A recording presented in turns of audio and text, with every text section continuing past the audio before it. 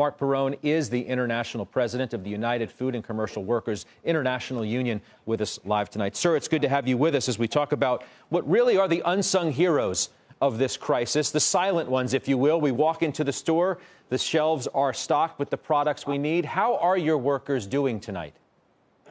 Well, Scott, I think that all grocery workers, whether or not they're union or non-union, are frightened, and I think they're scared because of the unknown, and they feel vulnerable. They feel vulnerable because they don't have the personal protection equipment that they need. We do have sanitizers in the stands, and we now have plexiglass shields, but there still is a shortage on masks.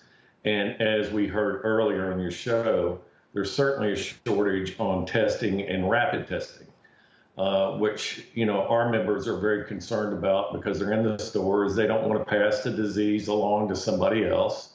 They also don't necessarily want to pass it along to their coworkers. What about the issue of hazard pay, things like that, sick leave, things that workers need who may be in your industry and aren't getting the help that they need? Well, I think that what we have to look at is whether or not those workers at some point in time might be out on an extended sick leave. And I think that hazard pay helps them prepare for that. But let's talk about it in the terms of, say, business. When you do something and it has higher risk, you get paid more. And quite frankly, under the circumstances, the sales per man hour are up in these stores quite a bit. The sales are up extremely high at this point in time. And our members do feel like, as well as I'm sure the workers at those non-union facilities feel as though that they should take some portion of that for themselves because they're taking all the risk at this point in time.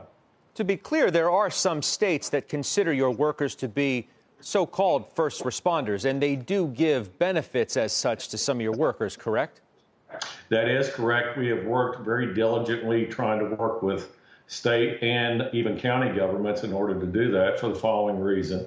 It gives them access to faster testing and quicker test results. It also makes some child care available if, in fact, they qualify within that tier. In addition to that, there's a possibility that they get access to health care a little bit easier. I'm looking at the states that qualify here for that: Michigan, Minnesota, Vermont, and Massachusetts. Sir, that's not many. No, not at this point in time, it's not, but we're working in California, we're working in Texas, we're working in New Jersey, Massachusetts, and throughout the Midwest. But I do think that we are going to be successful in several states, and I think that we'll start to see that as we continue our work forward. We're going to work on behalf of all those workers. It doesn't matter whether or not they're union or they're not union. We're going to try to make sure that happens for all these workers in grocery and quite honestly, in the food manufacturing sector, because we're extremely concerned about that as well. Because if, in fact, our food supply gets cut off in some way, shape, form, or fashion because a large number of our members or the workers becoming sick, I think we will have a problem within our society. I mean, the fabric of our society is the fact that we're able to feed and clothe everybody. If we can't do that, I'm afraid that there will be some panic that might set in.